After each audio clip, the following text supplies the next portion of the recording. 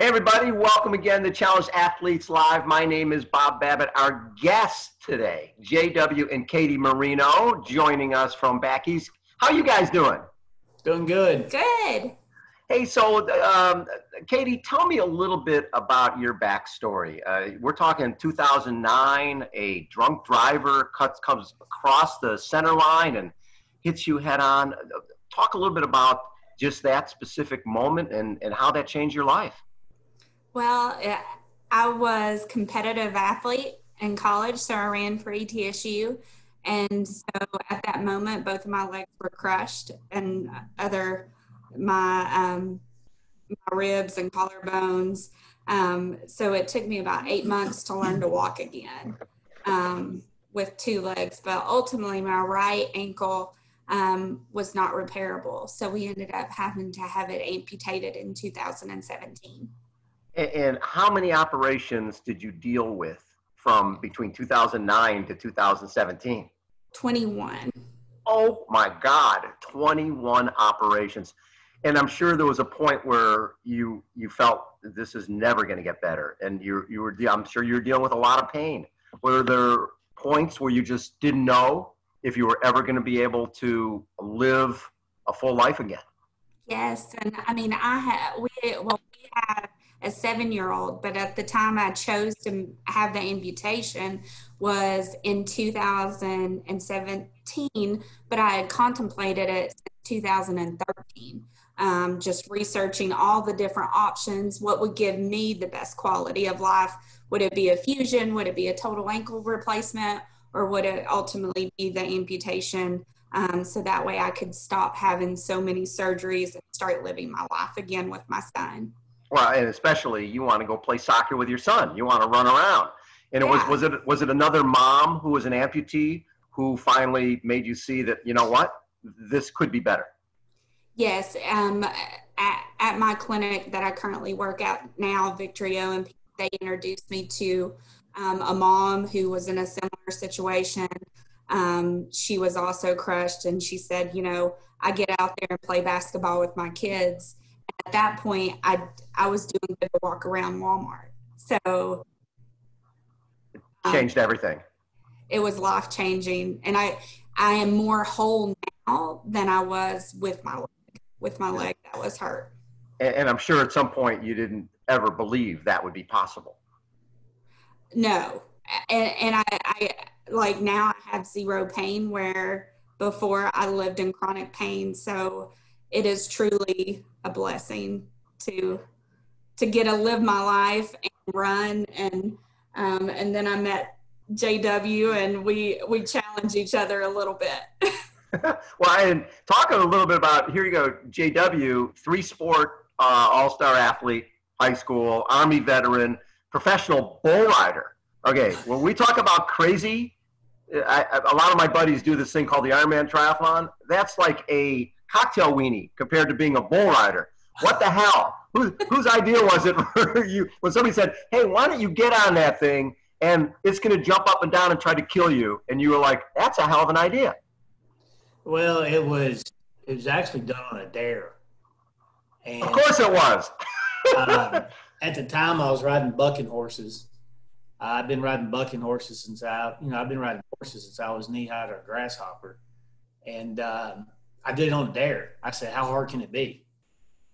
Got on my first one and rode it full 8 seconds. I'm like, that was easy. And it made my buddy mad because he's like, that's not right. He said, but so I got more involved in it and ended up riding professionally for nine years. I did total 15 years on the circuit. I rode saddle bronc, bulls. My last bull was in September of '99. I rode him to the whistle, went to jump off, and it was just a freak accident. I took a horn right above the right temple and had to have 7 hours of emergency brain surgery. And then I took a year and a half off to get well. And then my first bucking horse back, I got knocked out in the chute and set back for about 30 days thinking maybe that's a sign saying I need to stay away from the rough stock and stick to the timed in event. And I thought, no, the bull, I had to end it on the bull's terms. I'm not ending it on the Bronx terms. 30 days later, I entered in another rodeo and drew the same horse that knocked me out a month before, rode her for 88 points and won the buckle, and continued to ride bucking horses for 4 more years. I'm sure there's a whole list of injuries that you got from rodeo. I broke my knee in 96 on a bareback horse, tore the meniscus, calf open. Not really major. I broke a bone in my wrist, bronc riding. I broke my ankle, got hung up riding, had to have 8-inch plate and 8 screws put in it. That was 3 months to the date when I broke my knee. I went back too soon. Third bull back, I got hung up, got stepped on and broke it in 2 places, and then kind of slacked off in 96, thinking I need to let my body heal a little bit. Went back at it hard in 97, was back to riding bucking horses and bulls, and then I got more involved in team roping and ended up calf roping as well, and I was also a bullfighter as well. So, wait, you were fighting bulls too? Yeah, I was a rodeo clown. Basically we call ourselves the bull rider's guardian angel. We're the ones that take the hits when they get thrown off, and we always had a meeting before a bull riding or a rodeo. Me and the other couple of buddies of mine I fought with, and we told the bull rider, said, "Look, if you hit the ground and we know you're not hurt and you're gallivanting, getting to the arena, we're going to stand out of the way and let him get you. If we're trying to get out, we'll step in front of him and help you. I'm not taking an ivory enema for your dumbness." So when at some point you went in for a knee replacement. Talk a little bit about that. Yeah. Yeah. So what had happened in rodeo when I broke my knee in 96, in rodeo, I kept injuring the same knee. It seemed like I never could. It was always my left side. It was never the right side. So I ended up having screws put in. And then I tore the meniscus. And then in 2004, I had an osteotomy. That's where they went in and cut the knee and separated it and moved it 3 inches in or 6 inches inward and put a 12-inch plate and 12 screws in it. And Orthopedic of the Rockies, who specializes in sports injuries, is one that did it. And I ended up injuring it in October of 08. Vanderbilt said that the plate and screws was causing all the pain in my knee. I'm like, no, you take that away, you're taking away my support. So they ended up taking away, long story short, I ended up having a knee replacement, got it in July of 2015. I had nothing but problems. They gave me way too big of a knee replacement. They split the femur, split the tibia, the knee was coming loose, locking up, metal shavings in my bloodstream, and I had an infection setting in. So then you became an amputee in 2016. Yeah, May of 2016. When did you guys meet? September of 2018. And what did you think, Katie, when you first met this guy? And where did you guys meet? Did you meet at one of our OSER amputee running clinics? No, we met.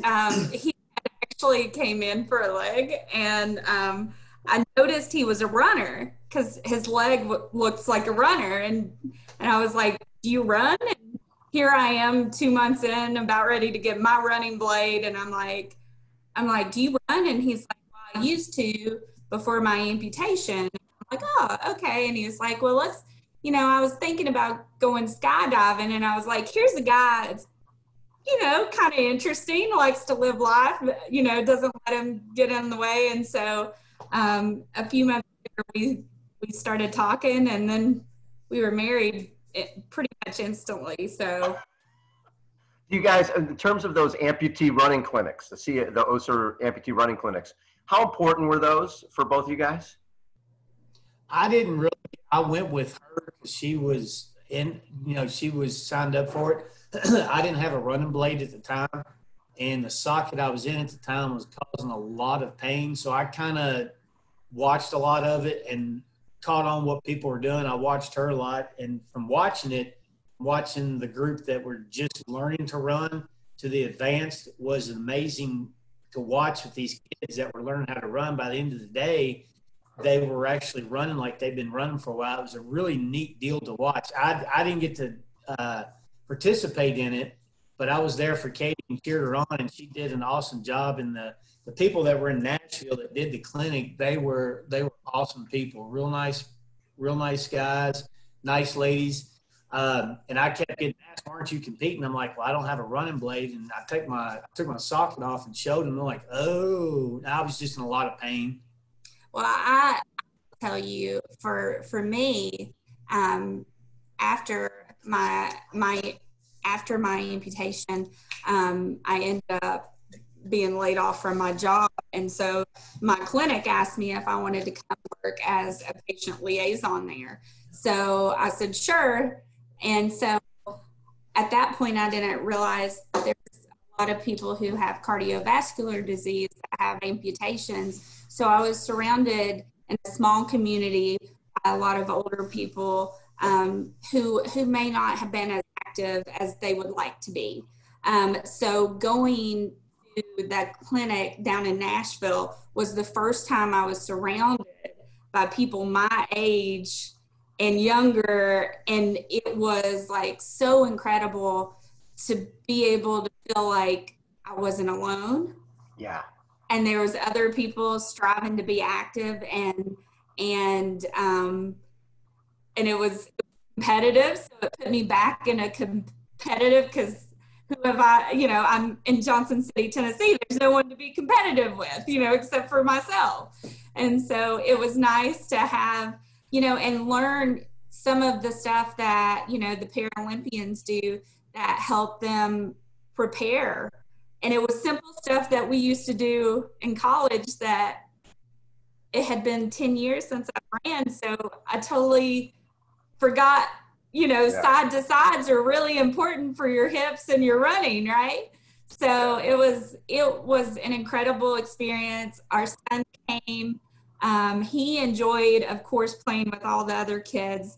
And I think it's really important when you get all those athletes together, just the passion and positivity that you bring home with you to your community, that, hey, anything's possible. And there's a million of us out there who are beating the odds every day. So love it. Sorry. No, that's great. And so you're at Victory Orthotic and Prosthetic. Is that where you're working? Yes. And what do you do? So I am a patient liaison there. So I pretty much hold a patient's hand from the time they have an amputation. Actually, I would say forever, but until they walk again, and just kind of be there for them throughout that process, and let them know that there's someone, that's been through something very similar like they have. Well, you have street cred, right? When they come in and you're able to say, I was hit head on, I've been dealing with, it took me 10 years, basically, before I got a prosthetic leg, and it's the greatest thing that ever happened. Speaking of that, JW, you just got a grant, 2020 grant for an OSER cheetah knee. Yes. That's pretty cool. Yeah, it's I'm still learning, still doing it. My liners will be here in the next couple of days. Some other ones that keep splitting in one spot. So when I run on the running blade where they're splitting, it's hitting that distal bone. So I ran last week, did my first full half mile without stopping last week. And I've been working. The goal is every week to add a quarter mile to, my goal is to get back up to where I can go run another 5K. So you're getting ready for 5K? Well, I want to get to the point where I can run a 5K with my running blade. I've been competing with riding a hand cycle. Riding a hand cycle April of last year, and for the first few days I rode it, I'm like, I don't know if this is for me. And the more I rode it, the more I enjoyed it. I went and entered my first marathon in February before the COVID, and ended up winning my first marathon. Went to a different bike in April, and the fastest I could do in a mile on the other one was 3:30, 3:35. I'm down. The fastest I've done so far on this one's been 2:27. So you're doing hand cycling and you're running. Yeah, I'm trying. I was looking forward to coming to Challenge Athletes Foundation thing in October. I was so looking forward to that, and I kept pounding Travis. You still haven't. You still haven't. You still haven't. So I was so ready to come, but then COVID, everything happened. So I'm in the gym 7 days a week lifting, and my goal is to go to Tokyo next year. Well, and know how important CAF has been in our lives. Yeah. And how I wouldn't have got to beat him 2 weeks ago in a race that he challenged me to. Wait. Katie took you down, JW. I love that. That was the fastest I've run. I haven't been pushing myself very hard. I said, give me another month and it'll be on. So we decided, like, what could we do to help you guys, raise money so that other people can get a gift of hope in their life. That's the coolest. And so we're going to do, or JW's going to ride 5 cities in 5 days with some other CAF athletes to raise money for you guys, because we wouldn't be here without you guys. I love what you guys are doing. And so you guys would be part of our community challenge. You're going to be doing some miles and raising some money. Yeah, love that. We're calling it Miles for Mobility. We're going to ride Memphis, Nashville, Chattanooga, and end it here in Johnson City. One of the guys that lives down the road from me, Fang Grog, he's a CAF recipient, Operation Rebound Side, and he's riding it with me. And then the other guy that lives in South Carolina, he's coming in from South Carolina, going to do the whole week with us. He was a CAF recipient when he first came paralyzed from – he used to race motorcycles. So, and he loves riding a hand cycle. So he's going to come up. We got a couple other that might do a city here and a city there. But right now, there's 3 of us that are doing every single city together. How many miles are you thinking? Well, what we're doing probably 10 to 20 miles outside the city and coming in. And we're going to ride by the VA, stop the VA, probably Children's Hospital. We're working on the Compass rehabilitation rehab places so people can see, we all have disabilities. We're out here doing, raising money to help you to live a dream, getting sporting equipment through Challenge Athlete Foundation. We've been spreading the word about the Operation Rebound Side. Several people I've talked to in law enforcement, they're like, oh my, we never heard anything like that. And I explained to them, insurance companies only pay for enough to get you mobile again. They're not going to pay for sporting equipment. Right. I said, my running blade, if it wasn't from Challenge Athletes Foundation, I wouldn't be able to upright and running again. And the main reason why I wanted a running blade, so I could be upright playing basketball again, because that was my sport. My dream job is a college basketball coach. That's how much I know about the game. And I actually coached for the first time, I coached this year, first and second graders, and more than half the team had never played the game before, and we went undefeated. You guys are amazing. Listen to the fundamentals and listen how to play the game. And I made it enjoyable, but, I never yelled at the kids for doing something wrong. But I said, if you listen to me, I'll teach you the fundamentals. Like one kid been playing 2 years. He wasn't taught the proper way how to play defense. And I said, I'll show you an easy trick. And he was like, I never knew that. So, and I enjoyed coaching this year. And we played, I think, 10 games, and we didn't lose one game this year. I love the other teams where we played, they're like, what are you doing to your teams? They're so good. I said, they listen. I teach them fundamentals. I just don't put them on the court and go, okay, shoot the ball. I made, in practice, we did fundamentals every single week. And that's great. And they all picked up on it, and they were like sponges. They learned and learned and learned. And her son played for the first time, and he started scoring baskets the last 2 games of the season. He was listening. They were all listening. But, that's my sport, and I love basketball. I absolutely love the game of basketball. You got to check out some of our wheelchair basketball players. We've got some video clinics up there. It's really amazing. And so, Katie, for you, I can tell that you're more than a liaison at Victory O&P, that you become immersed in people's lives. How important has that been for you? Because sometimes when you help others, it helps you as well. Yeah, we've cried together a lot with patients. We've laughed and we've celebrated. So it's been, the whole line of emotions that you go through when you have a life-changing event. But it is I sold pharmaceuticals. I sold medical sales before this. But there is nothing like being there for someone. And sometimes some of these people don't have anybody else that's there for them. Exactly. So, you know, they really, really need someone to just call and check on them and say, hey, are you okay? Yes, phantom pain is real, but it will, you know, get better. Sure. You know, just reassuring them that life will get to a new normal. Hey, you guys, thank you so much for taking time and coming on Challenged Athletes Live. Such a pleasure to get to meet both of you. JW and Katie Moreno, you guys are the best. Thanks so much for taking time. Thank you. Thank you. Bye.